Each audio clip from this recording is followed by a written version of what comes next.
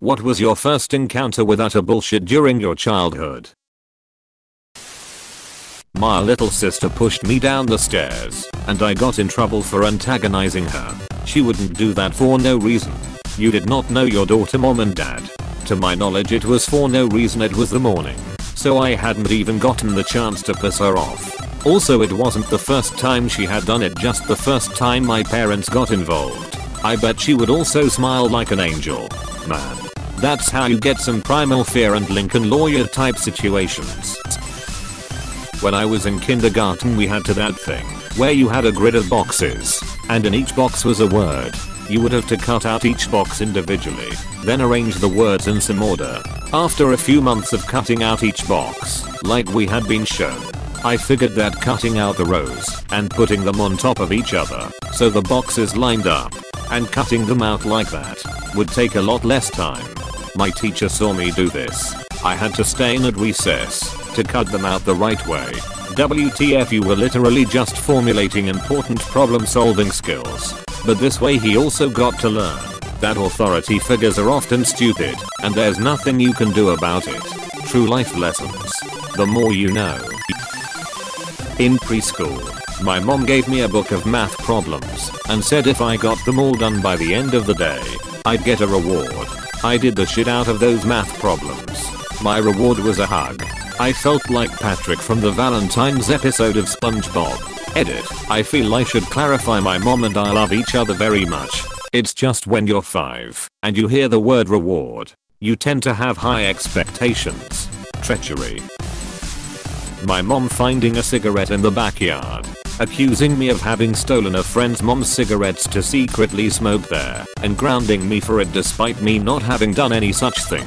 I was like 9 at that time. My mom had cigarettes and cash constantly come up missing. I took the blame for all of it, until they found out our ferret had a secret nest in the lining of the couch and her favorite raiding place was mom's purse. That's like an episode of Community. How did you guys make up? I got no apology or recognition that my parents were in the wrong. Grew up, and now I'm an adult in treatment for PTSD from repeated childhood trauma and neglect. On the plus side, both my parents got help for their issues and are way easier to have a relationship with now. Edit. A word. Sorry you went through this. I was also treated for PTSD after my upbringing. To be fair, though, I would never think the ferret was the one doing the stealing. Was asked to watch the rectory on Friday nights so the priests could have a night off. I was 12 years old. My job basically was to accept food that was brought by parishioners for the priests and find a place for it in their jammed packed double glass door refrigerator that was as wide as 2 refrigerators. There were 4 priests at our tiny parish. I accepted fully cooked roasts, hams, casseroles and cakes. I was told not to eat anything. A few months later I was made to clean the convent with a couple of the nuns as a punishment for talking too much in class. There were 23 nuns who lived on site and tagged school. Their kitchen had a tiny refrigerator, and when it was lunchtime they opened a cupboard of expired canned goods. We had very old tomato soup for lunch with stale bread and milk made from powder. I asked them if they knew about the food over at the rectory, and they said no. Did they ever get any of the food from the rectory? Not that I was aware of. There was so much food at the rectory I wondered HW they could eat it all. The nuns ate donated food and wore donated clothes. No habits. When they sat us 7th grade girls down to discuss possibly becoming a nun, I said absolutely no way. Wow, that's horrible. I was bullied a lot in elementary school. To be fair, I was a pretty easy target for the bullying. R/Roast would have a meltdown not knowing where to start. So every day at lunch and recess I would get chased and harassed by 4 other boys. One day the teacher assigned to keep order on the playground grabbed me and told me to quit running. But of course, as soon as I did the 4 boys began pushing and taunting me. So I started running again. Next thing I know the teacher grabs me by the arm and starts to paddle me. Teachers could do that back then. She missed my ass and caught me in the back again. So I cussed at her. She sent me to the principal's office. And when I told him what had happened he just shook his head. Then had me stand up to take 3 licks from his paddle. 5th grade is when I learned the world was utter bullshit. Why weren't you allowed to run on the playground? My school did the same thing. People would fall over and hurt themselves or run into the playsets. Kids running while playing and occasionally tripping themselves. Oh, no. Smacking kids in the ass with a paddle and missing? Sounds good to me.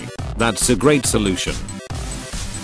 When our teacher would yell at us if we asked to go to the bathroom at the beginning of class because we should have gone earlier, and then yell at us if we asked to go in the middle of class because we were interrupting, and then yell at us if we wanted to go at the end because we were trying to ditch since the class was almost over. So when can we go between classes but you dock points if we are late? Shut up. My best friend had multiple bladder infections as a kid because she was so terrified of confrontation and the teacher yelling at her that she never relieved her tiny child bladder the entire time she was at school. I had bladder issues as a kid and wet myself in first grade one time when my teacher refused to let me go. Ever after, I had blanket permission from my mom to go when needed, as long as I didn't make a scene, and whoever had a problem could take it up with her. There's a history of Ibs and Crohn's disease in my family. My grandma and 2 aunts have it. It skipped my mom, thank God. One of my aunts, which is now in her 30s, married, 3 kids etc., has a horror story like this. Her teacher yelled at her for these exact BS reasons that teachers like to come up with and didn't let her use the restroom. My aunt, being the respectful child that she was, listened to the teacher to the point where she couldn't hold it anymore. She asked again, and by the time the teacher had let her go, she had shit herself already.